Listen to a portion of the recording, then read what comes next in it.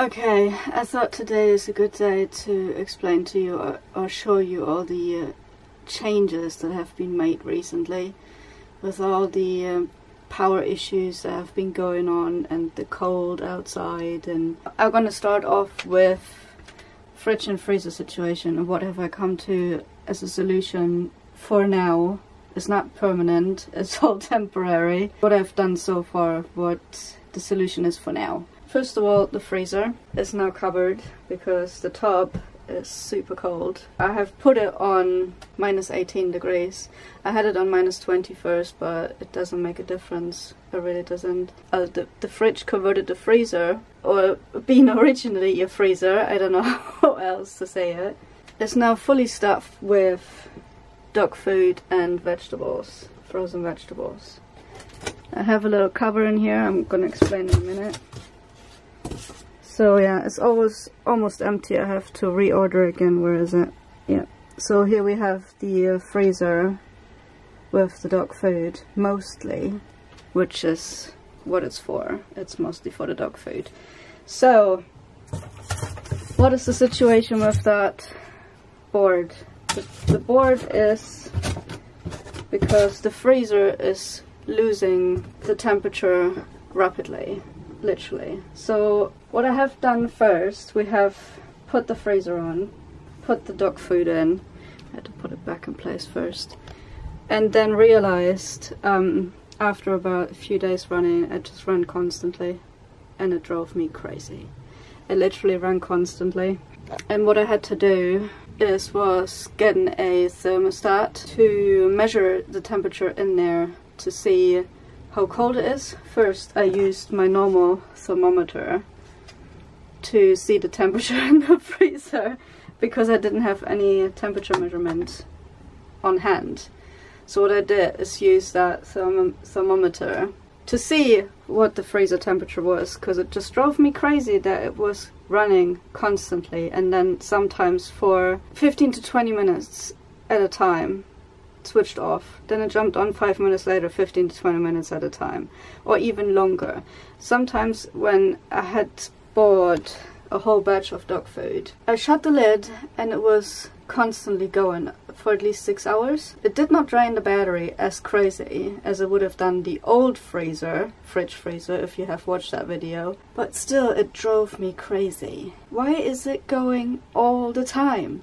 And then I'll turn this around for a second. There's this dial down here, yeah, where you minimize or maximize the coldness on that freezer. I did not know how to dial it, where to put it, because there is no explanation of what temperature is minimum, middle and max. There is no explanation online anywhere, and so I had to figure this out by myself. It's like, okay, if the freezer is minimum full, it needs to go on minimum. If it's medium full, it needs to go on medium, and if it's full, it needs to go on max. And that's what I figured out for that solution, but still it didn't really work properly. And so I decided to get a freezer thermostat. As I had the one already from the fridge, I was plugging that in. I was like, oh great, I don't have to buy another one. It only goes to -9 and I need it at minus 19, minus 18, and I'm like, oh come on, this can't be real. So yeah, I had to buy another thermostat that goes down to minus 40, well, which most of them do go minus 40, that's the normal thing apparently. So here it is. Here's the freezer thermostat, which shows the measured temperature, which is now minus 18 because it just cooled down. Then we have the starter temperature. When it switches on, it's going to be minus 15, and when it switches off, it's going to be obviously minus 18. So I set that there. This is obviously connected to the inverter, and it works perfect. The problem now is that it switches on every 10 to 15 minutes, cools down for about 3 minutes, and switches on every 10 to 15 minutes. When I had it on minus 20, it switched on about every 20 to 25 minutes and cooled down for about 5. It's like an eternal cycle of problems coming up with that situation. So yeah, it's definitely way too way too much switching on. So that means that the freezer is not properly insulated. And when you touch the top, it's absolutely freezing cold. What the solution is for now, as you've just seen that plate in there, is styrofoam. So my partner just cut a bit of styrofoam out and we put that in the top for now, but it's not the perfect solution, obviously. So what I have to do with this freezer is buy some foam insulation, like you have for car insulation, for the foamy stuff, that's self-adhesive stuff. So I'm gonna buy this and wrap the outsides, and then I will buy or get, we'll see if it's free on Facebook somehow popping up. I keep looking, but there's nothing free there yet, so I'll have to keep checking, and because I do not want to tape up the top, it just looks horrible because the outside is silver, and then it means that whole freezer is going to be covered in silver and it just doesn't look good. So that's going to be the solution for this, and hopefully we can extend it that way to about, let's say, an hour. Hopefully that it goes on every hour for about 10 minutes maybe. That would be absolutely perfect, but I don't know if I'm going to manage to do so. And yeah, it's because of that the batteries are needing to charge about every 2 days. But I'll get to that later in a minute. So now you wonder, what am I going to do as a fridge at the moment? So the fridge situation is, it's not a fridge, it's a cool box. I don't have a fridge right now. All I have is, I borrowed a cool box from my partner's mom. She had one in the loft, and I'm using that over the winter now. So this is not a permanent solution again. It is only a temporary solution, and therefore I still have to look for another fridge, and I hope by the time it comes spring I have enough money to be able to reconstruct the whole interior with in mind of the two fridges, or the fridge and the freezer, because I'm definitely going to get another one of those because they're the most efficient. We'll manage to put them inside next to each other in a better place. But that's the solution for now. I have a cool box, which I'm going to show you right now. Right, so the cool box lives outside. It literally is outside because during the evenings I have the heater on. That means the cool box is warming up way quicker. So therefore it's staying outside. It's in the back of the van. And I have all my stuff in here. Obviously the dog food in there too. With lots of ice packs. One here, one here. Bottom is covered with ice packs. So yeah, that's that.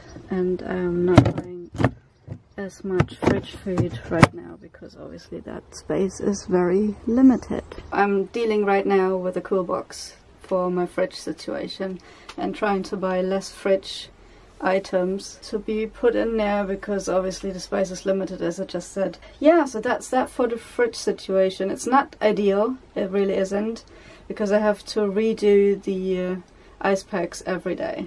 Luckily I put them in here, and every day I exchange them with the other ice packs that I have. So, but the problem is thinking about it.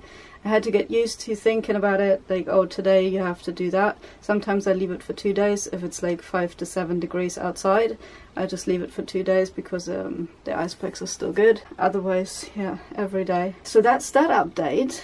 Yeah, hopefully by spring I will be able to have another proper fridge installed. But we'll see, There's another update on that, I'm pretty sure. So, what's next? I have not talked about, I think, about the fan upgrades that we made. If I have, I apologize, but I think I haven't. What we have done from the previous fan install setup and from summer, I have now a permanent fan on here. What this is like literally the same type of fan that I have in the kitchen window to get my cooking steam out. I put the same one up here and we clipped that on with cable ties, which you can see right there. and that window is always a crack open, which is right there. Because obviously in winter in the UK it rains constantly. Luckily right now we have a break, that's why I thought just gonna do that video, because it is nice and quiet. And yeah, so the cable goes down here to the controller. So I bought a controller with it, a speed controller. This is now on the lowest level, and when I turn it up, it goes a bit faster. If I need a lot of power, I just pop it up to the right. The main reason I bought this is because to have it on outgoing and ingoing. But the problem with those computer fans, they are not reversible, which we only found out after we installed it. And I bought it and we installed it and fiddled around with this, and then we were wondering why it's not going backwards. Either I'm gonna find another fan that is doing both directions, or I'm gonna get a whole other window to put in there with the fan already installed. The solution for now is have it on one position, have this speedo thingy going on, which is not too bad, but mainly pointless because we can't put it back or forth, really. The only good option is that we can use it in a high mode or low mode. Yeah, so that's that upgrade. Then I have another upgrade that I'd be able to pop 4 USBs in again. Before I was only able to pop 1 in. So if I have to charge that fan, that is going, the clip-on fan, I can still pop my phone charger in or my tablet, and I have 4 chargers again. So they're easy, they're like USB car chargers really. That's all about it. Nothing fancy to it. Yeah, so that's another upgrade, since we had just 1 before and now we have 4. I said 1 plug, I mean 1 of those that only worked with 1. So yeah, now we have 4 functioning, and it's way easier to charge things up. So now coming to the bed area, and this is another upgrade that or change that I made. So that thing for now is the air dryer, since we had a couple of weeks ago a massive moisture problem again in the bed area, and after I think it was about a year ago that I put the coconut mat in here, I've cut it all into pieces to fit into the gaps in this whole thing, covered the whole top up with it as well. And the purpose of this was to be able to get the moisture out from the condensation issues that we have getting from the bottom, because obviously underneath that is the front cap, is basically outside. Yeah, it did not work. I have to say it did not work. So after 1 year flaking around with the coconut mat, I had enough of it, and a few weeks ago, since everything was super moist, the mattress needed drying with 2 fans, because everything underneath was soaked. I had to turn the mattress around because the back was soaked as well. I had to clean everything up because the whole flooring of this was super soaked. The solution to this now is I ripped it all out, I cleaned it, I dried it, dried the mattress up, which was luckily just a tiny bit of mold on one side, which I cleaned with bleach. And since then I have nothing there. I have nothing there. So this is how the mattress goes down as well. So every morning I lift the mattress up with that pole that we made. I pop the fan on and I blow the fan direction that way, the whole day to get it dry. And that's repeated every day. Obviously it's a bloody hassle, but that's what it is if you have moisture issues under a mattress and you can't get the airflow going properly. I have thought about solutions, obviously, because this is not a permanent solution either.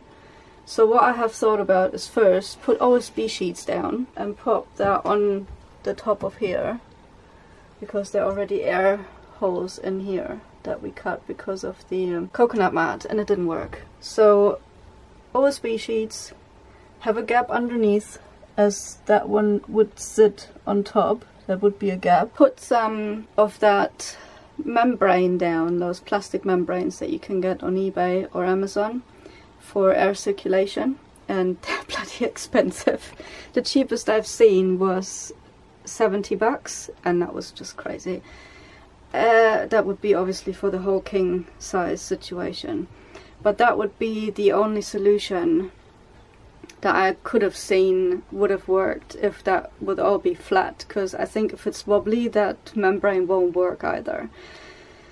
Yeah, so that would have been that solution. And then after a while I thought, I don't want to put any more heavy stuff in this van, meaning I can't do it. I just can't. I have to either find a lightweight sheet of insulation that goes all over the place, that covers up the whole bed area, and then put a membrane on, or don't get the membrane, just get a mattress cover that covers the whole mattress up, which I have not found yet, because the mattress thickness is 15 roughly, and the most I can find is 30, and that's obviously not working.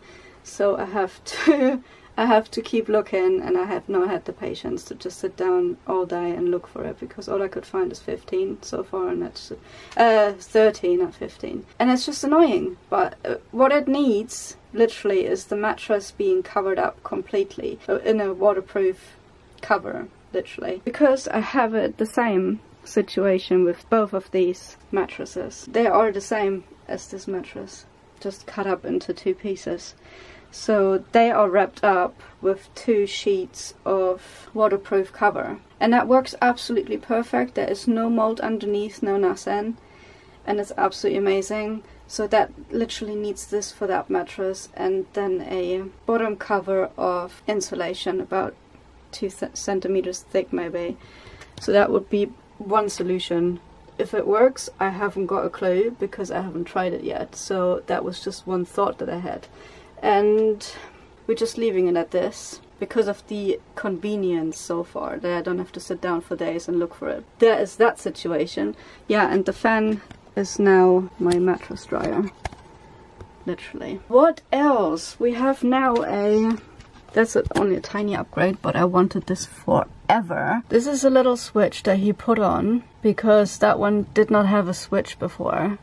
It only was working for me to unplug the fuse every time from the fuse box if I wanted to use it and stop using it. So it drove me crazy. And therefore, finally, he has put a switch on there, so I can just switch on and off in the window if I need to. Which is an amazing upgrade for me. Saves me so much hassle and frustration. Okay, now we're going to the batteries, which is another upgrade. What I made is the battery charger, and since it's plugged in still, I'm going to show you how it works and what the findings are on how often I need to charge. As I mentioned earlier already, almost every 2 days, but how fast it charges and how many complications we had until we figured out how it actually worked. It is now plugged in since a while. It's almost charged anyways. So this is the cable reel that I keep putting out every time I need to charge it. So that's plugged in here. Here we have the battery charger. We mounted it already to the wall, which is very convenient. So the switch for that is underneath now, and the display I can almost see. I just have to bring it back to life, and then it shows me the current, the voltage, and the stage. It is a 7-stage charger. It took me a while to figure out how it works. It took about a few days, and emailing back and forth with the supplier and things, but they were really helpful, I have to say. And obviously we had troubles with the battery monitor to figure out the correct figures to put into it so it works properly. And I was going back and forth with the battery monitor supplier with it, and then realized I don't know why he actually would be able to help, because he's not meant to help for that. He's just using the battery chargers. And then contacted the supplier that we got the batteries from, and he simply told me the figures that we need to put in there, the numbers. Yeah, we had it wrong this whole time. What this is about is, why does this say in 380 instead of 440? Because obviously we have a battery capacity of 440, since we have 110 amp batteries. Is because it's of the C stage.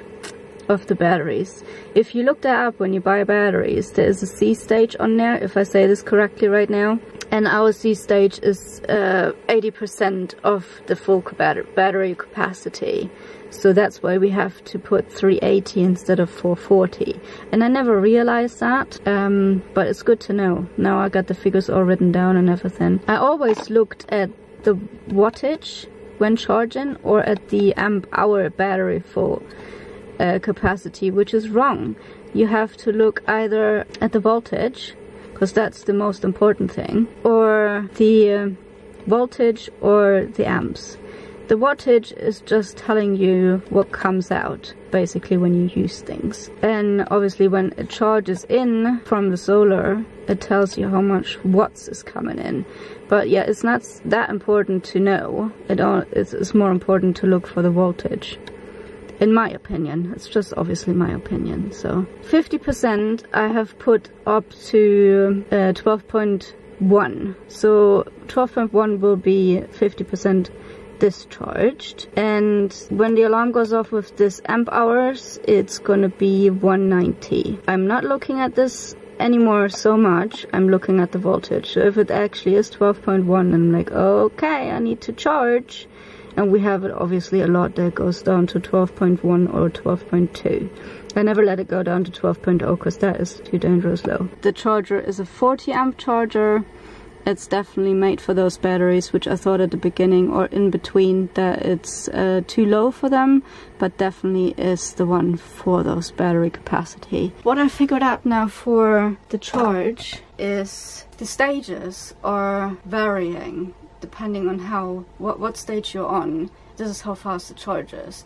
So it goes from stage 2, which is starting very slowly. Been taken, I think, 12 hours the first time we charged it with that charger, because the batteries have never ever been plugged in since we have them to be charged up from mains power. They were only on solar because the last 2 years we did not have a fridge or a freezer running permanent. That is a huge difference to this year. And we did not have a diesel heater that needs to be on power. The stage is stage 2, which is very slowly start.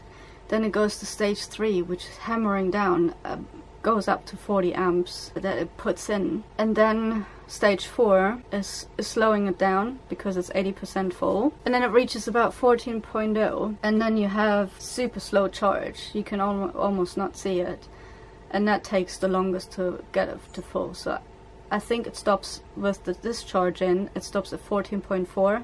But those batteries can go up to 14.8, and that's the maximum they can have. And I've seen that in the summer, I just never paid attention to it. Since I know all this now, with all the charging, I know exactly what stage they're on, how long it takes, and how long it is to draw them actually down. When it's a good day, it charges about 4 to 6 hours, from 12.1 to 14.0. And mainly or mostly, because I don't have the patience to get them up to 14.4, I switched them off at 14.0, and it doesn't make a difference. It really doesn't. The batteries run the same. It charged 12 hours the first time we charged it full, and it was a nightmare. It had to run all night to go through, and I didn't know how much power it takes, how long it takes, and all that. It was a very stressful time for me because I'd like to know exactly what's going in, what's going out. Yeah, luckily now I'm smarter because I learned a bit more. And I know as soon as I plug it in, 12.1, it takes about 4 to 5, 6 hours to charge from 12.1 to 14.0, and that's it.